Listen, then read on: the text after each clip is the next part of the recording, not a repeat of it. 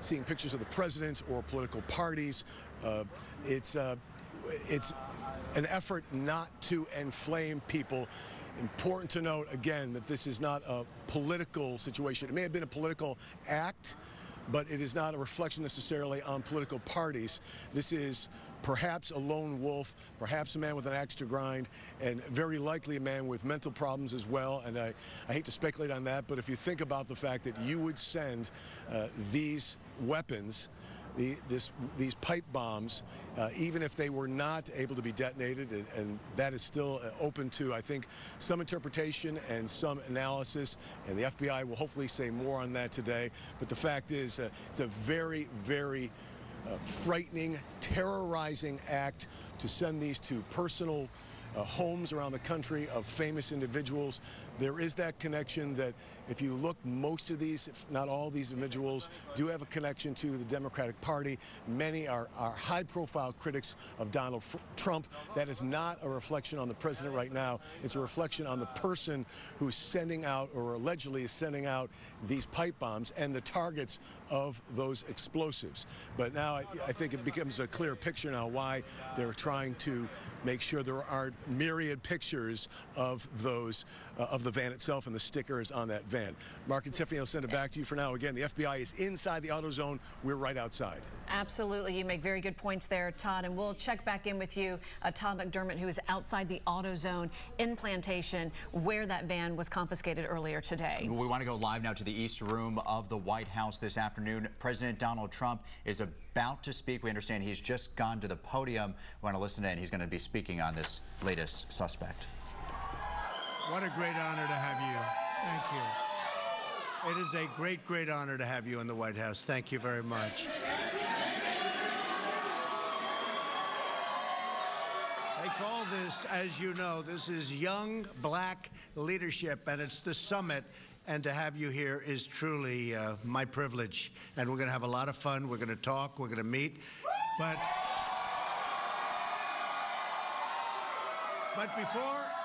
before I do, I'd like to begin, and you are leaders. You're real leaders.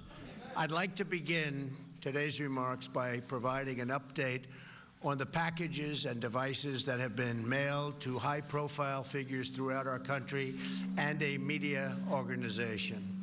I am pleased to inform you that law enforcement has apprehended the suspect and taken him into custody.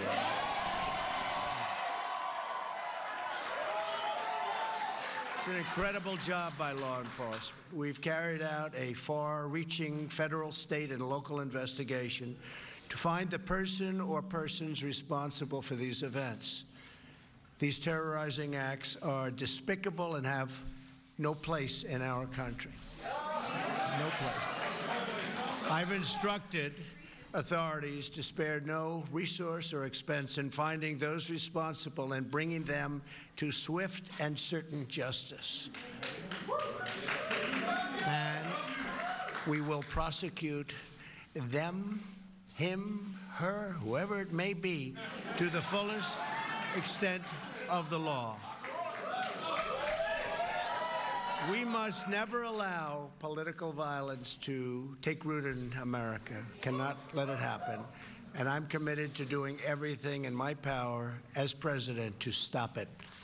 And to stop it now. Stop it now. I have just concluded a briefing with the Department of Justice following the apprehension of the suspect. I want to applaud the FBI, Secret Service, the Department of Justice, the U.S. Attorney's Office for the Southern District of New York, the NYPD, and all law enforcement throughout the entire country, incredible partners. These people have worked so hard, and to have done it so quickly, it's looking like it's a needle in a haystack. How do you do this so quickly? They've done an incredible, incredible job, and I want to congratulate them.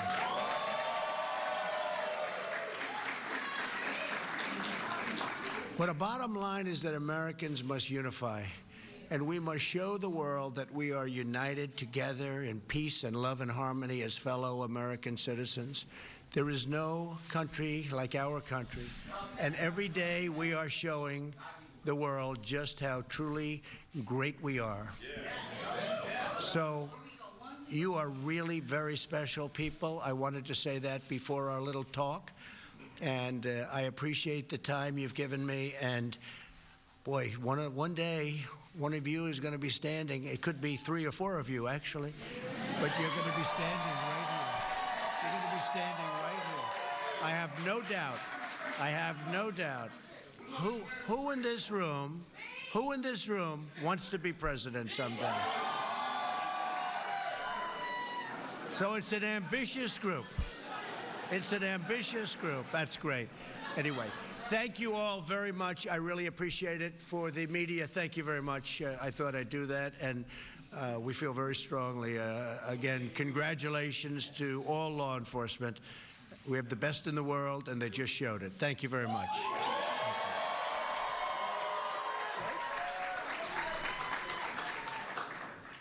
Now to the subject at hand. You're listening to President Donald Trump speaking this afternoon. He's speaking at the White House to the Young Black Leadership Summit that's being held there. Of course, he put his planned comments aside for just a moment to touch on the fact that we do have a suspect in this mail pipe bomb investigation. We want to go now to a photograph. This will be the first time that we are seeing the suspect in this case. We know this is the man that has been taken into custody, 56-year-old Cesar Sayoc Jr. Todd McDermott confirming that for us a short time ago through his sources. We know that Sayoc Jr. Has been arrested before, not only here in Palm Beach County, but there was another arrest in Hollywood back in 2014. He was arrested for stealing copper piping, and we're now being told that the FBI had his fingerprints in the system from his arrest for stealing from a Walmart in Miami-Dade County. And also, we learned, right, he was arrested, and that was back in 2002, and that was on a bomb threat charge as well. So clearly, this is a suspect that has a past record of some sort. We want to go back now to Todd McDermott, who is outside that auto zone where we know that that van was confiscated earlier today. And Todd, I'm not sure if you heard the president, but he was there talking in the East Room of the White House, and he said that these acts are despicable and have no place in our country, and we must never allow political violence to take root in America. Todd? All right, Tiffany, thank you. Yes, I did hear the president. The word despicable will ring throughout the day and evening, obviously, and clearly it is a despicable act. I have a couple more confirmations for you. Again, information is coming out slowly. We now know that Cesar Sayoc Jr. was shopping in the AutoZone. He was doing business today. Now, you heard Ted White earlier say that the FBI is actually going through the AutoZone's records, their computer records. I did tell you that Sayoc Jr. was tracked by his cell phone. AutoZone actually keeps track of their customers through their cell phone. You can walk into an AutoZone store, not even tell them your name, tell them your cell phone number. If you've done business here before and given the number, they punch in your number, your file comes up. They're looking to see what he might have purchased here. He was here this morning. His van was here. He apparently had been here before. He was doing business. I don't know if he made it to the cash register or not today. And again, we've confirmed they're looking again at the surveillance video from the cameras outside and inside the store. But we do know he was arrested right here, and that van was taken away. You've seen the video. We can show the video again of the van being taken. As Tiffany mentioned, it is covered in political stickers. One irony is that CNN stickers are seen on it. Obviously, CNN was a target of one of these pipe bombs. And just to clarify, if you haven't read it already, former CIA Director John Brennan, a very fierce critic of the president, was the addressee to on that pipe bomb that was sent to CNN, which made no sense. John Brennan does not work at CNN. He is actually a commentator for MSNBC and NBC. At the same time, we know that last night, the There were areas of Time Warner Center at Columbus Circle in New York City were evacuated. That's the New York headquarters of CNN, of course. The second time there's been a scare and evacuation there, that turned out to be a false alarm. We also know that former Director of National Intelligence, DNI, Director James Clapper, also another big critic of the President of the United States, had one of these packages addressed to him. That was intercepted in New York. I believe the number now is a dozen pipe bombs. One of the keys to this investigation now will be how many more may be out there. We know they were crudely made. There is still a lot of information to come on how effective they would have been. Could they have been detonated? Were they meant to scare? Were they meant to maim and kill? Either way, the crime is virtually the same. There's some question about whether there is a detonation device, a blast cap or such on the pipe bombs that would have set it off. But if they were unstable at all and there was actually black powder in those PVC pipes, that alone could have not only killed a recipient or severely injured them, it could have hurt anybody with the U.S. Mail Service who handled that, or anyone else who handled the mail in a mail room for the offices of many of these people. Again, most of these people being high profile had their mail screened. That may have provided some protection in this case, but there's a lot more information to come. We are all looking forward to that 2:30 news conference. I believe that the president had another event going on in the East Room today. That's why what you heard were cheers, as if it was a rally. There was some celebration that this person had been caught, that our federal investigators had done their job, and now we're again still waiting to see if there might be a connection to someone else. But if you've seen the pictures of these packages, they are crudely done manila envelopes with some bubble wrap. And the pipe bombs themselves have some markings on them, some very distinctive markings, including a faux ISIS flag on some of them, some markings, some words, etc.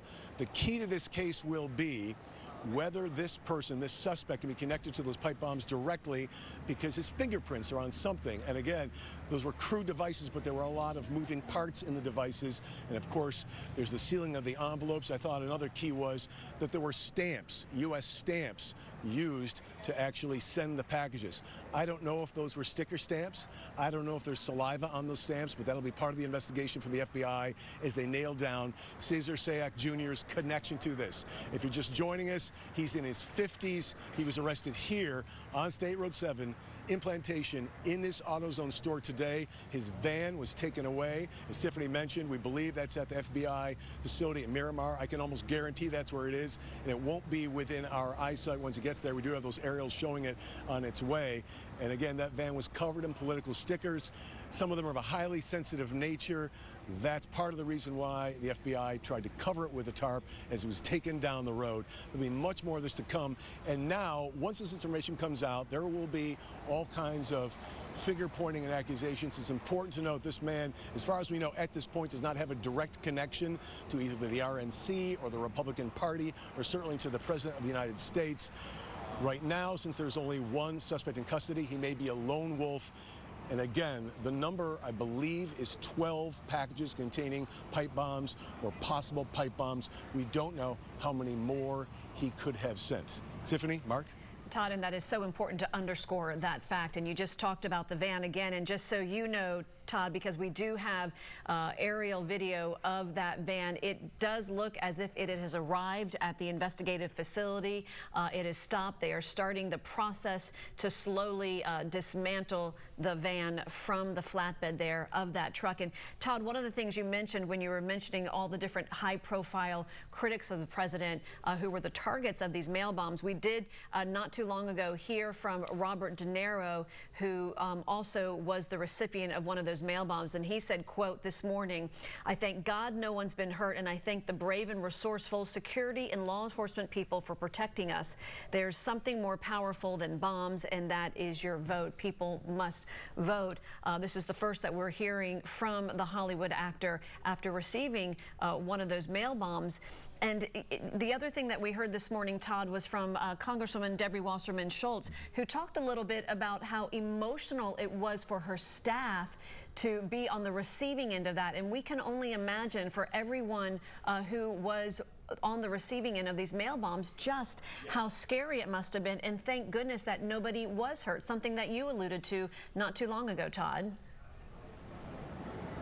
Well, you know, and Tiffany, it's interesting because when this first started, the first thing I thought of was the anthrax scare back in the early 2000s. Now, during that scare, as you know, anthrax was sent in envelopes, if people don't remember the story, sent to various news organizations. I was working at WCBS TV in New York at the time, on the same floor in the same building as CBS News, and we had people who were subjected to direct contact with anthrax during those attacks. Since that time, we've had ricin attacks, we've had attempted ricin attacks. There were those ricin packages or alleged ricin sent to Senate office buildings as well during that time. It is a frightening thing for anybody to think that through the U.S. mail, an attack could be made and lives could be taken. When I think about the fact that someone could have built, whether it's Cesar Sayoc Jr., whoever did this, put these explosives together and perhaps not knowing exactly how they would work, this could have happened at any time. There could have been an explosion, there could have been something that jarred one of those explosives if they're filled with black powder, and something could have ignited and it could have killed so many people. All those postal workers, as well as law enforcement, people handling the mail, and of course the addressees themselves. Again, today the story will be this man. This suspect we'll hear more about in less than 2 hours now, and what the FBI believes he did and how he did it.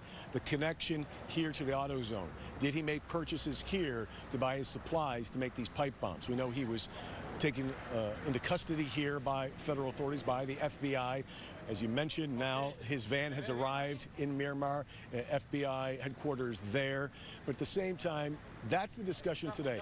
There will be another discussion about political correctness, about divisive language, about who's to blame. It's important to note, right now we know this man acted alone, and we don't know all his motives. There is that connection among those who are the addressees of these weaponized pipes, but at the same time, we don't know the whole story. Mr. De Niro, Robert De Niro, has talked about voting and politics, but today it's about an act of domestic terrorism that has a direct link to a man who walked into this store today. And again, the FBI has a lot more to explain and obviously a lot more evidence to gather. But there's so much physical evidence in that van, on those envelopes, in those packages, on the actual explosive devices themselves, that you can bet the arrest today, and they tracked him with his cell phone and tracked him here to the store as well, you can bet they already have a lot of evidence piled up.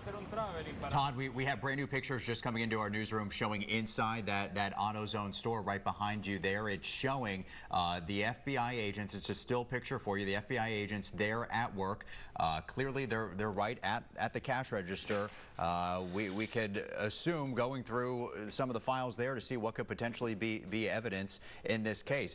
As Todd was talking about, of course, when you go into a lot of stores nowadays, they take your cell phone number and emails and a lot of your information, and we do know it to be the case that it was the cell phone that ended up helping lead authorities to Cesar Sayoc. And I have to agree with Todd when he mentioned the AMI, the anthrax attacks that happened 1 week after September 11th.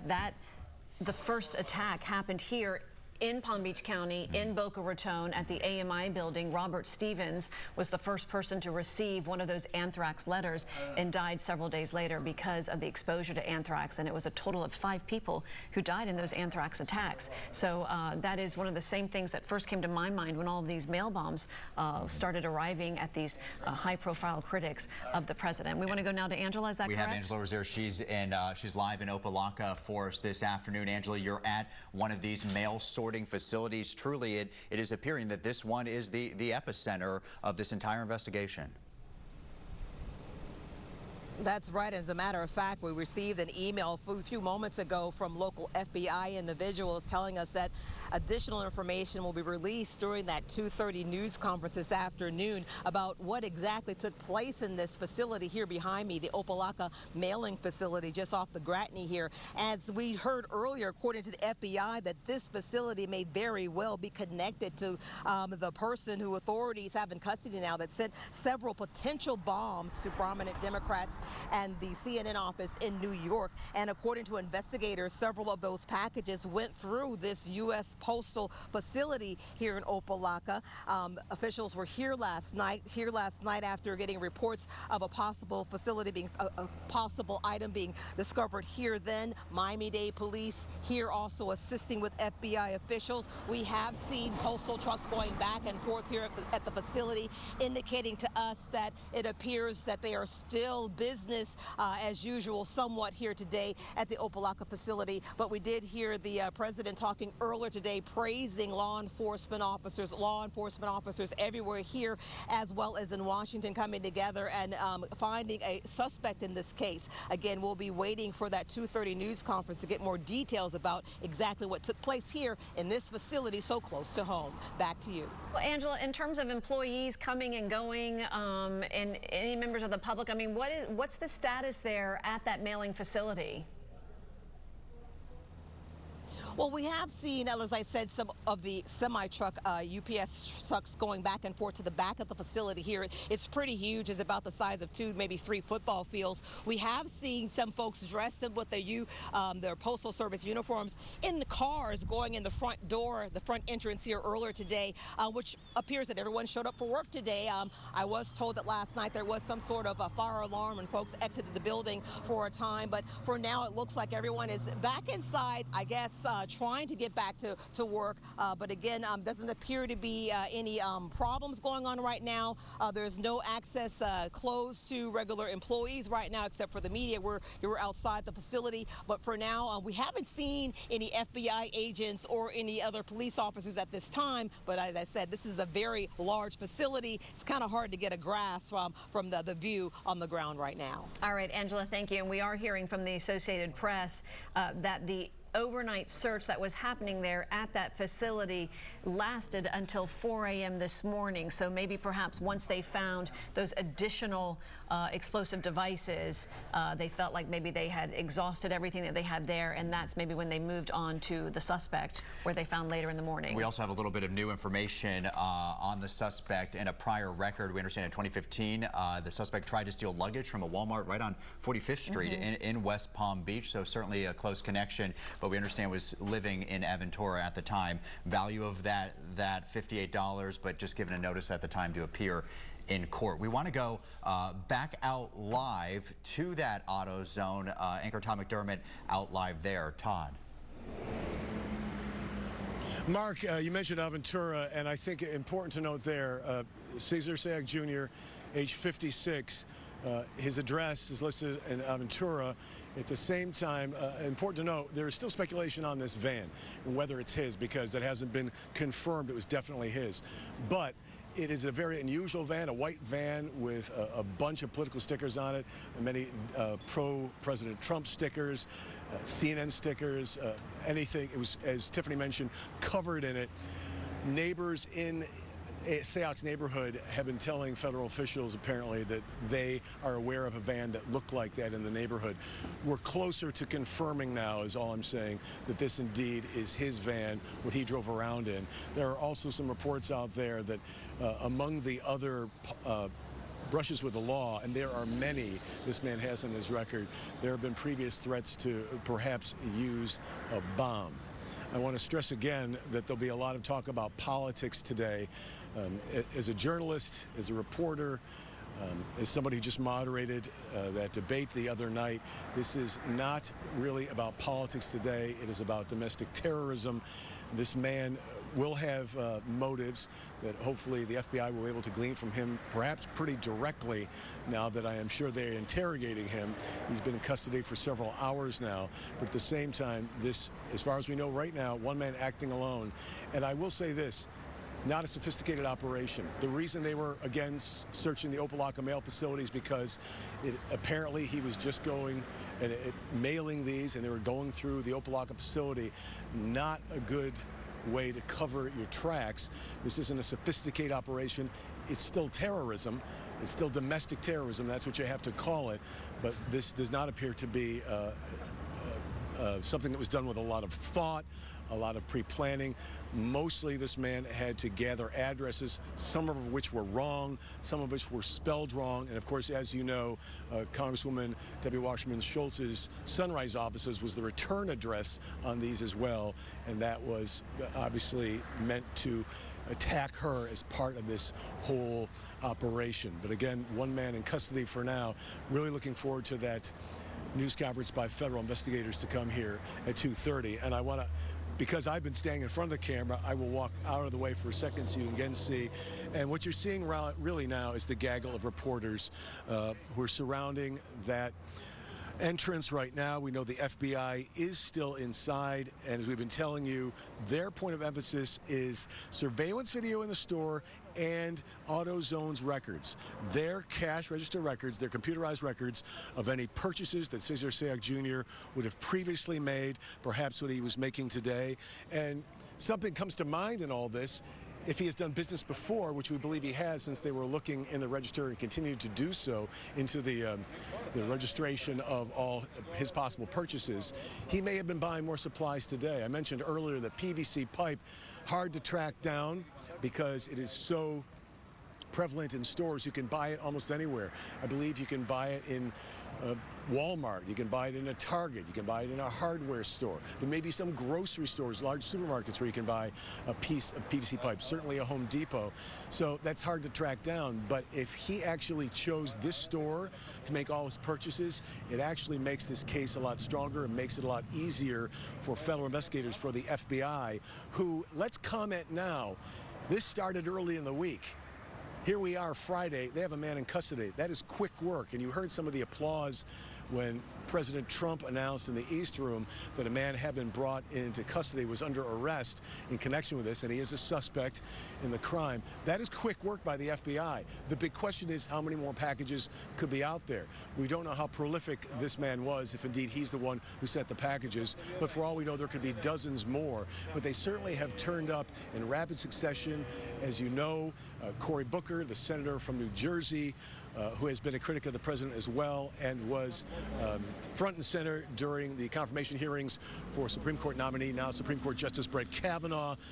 He may have drawn the ire of this man with some of his statements made during those hearings. We don't know.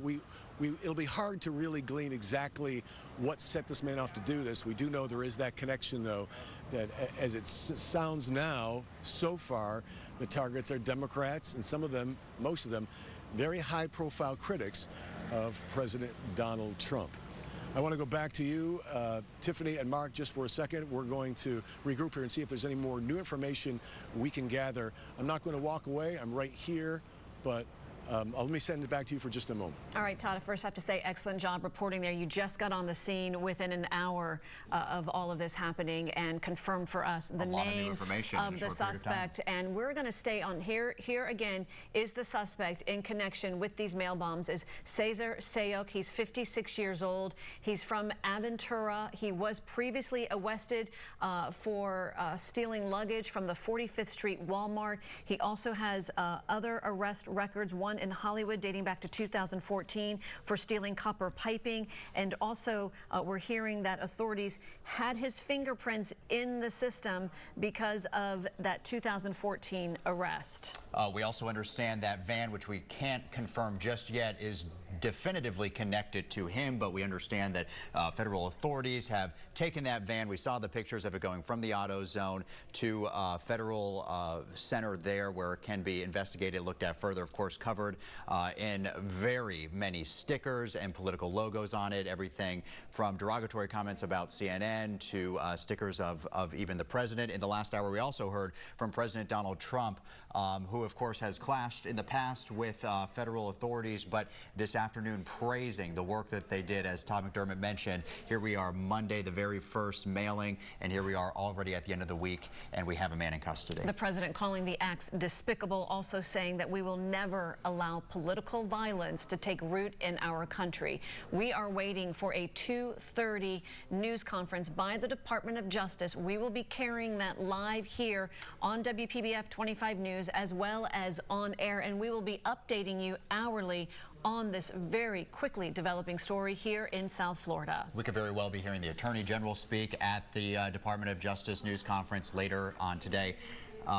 We do, I think, have some live pictures back at that auto zone. Well, we're going to go to those in just a second. But what an interesting morning it has been in the last 2 hours. I think we came in this morning with 2 more targets of these pipe bombs, and then just within hours, we actually had this arrest. And the total number now of pipe bombs that were made, crudely made, were 12 sent across the country to high-profile critics of President Donald Trump, the Obamas, the Clintons, beginning with the billionaire George Soros, all the way to Hollywood actor Robert De Niro, as well as Florida Congresswoman Debbie Wasserman Schultz, who we were speaking earlier about just how emotional it was for her